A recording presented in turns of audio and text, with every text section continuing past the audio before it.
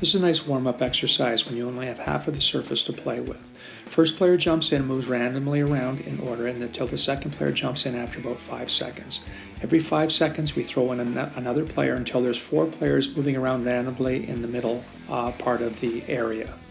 Once that 5th player comes in, the first player moves out and moves in and takes a shot on the goalies. This is a warm-up drill for the goalie. Keep the shots out, wrist shots only, and come in and get back in line again. Key points of this one are: heads-up skating, know who you follow. So when you see that one player coming in, know when that player goes out and takes a shot that you will be the next player coming into line.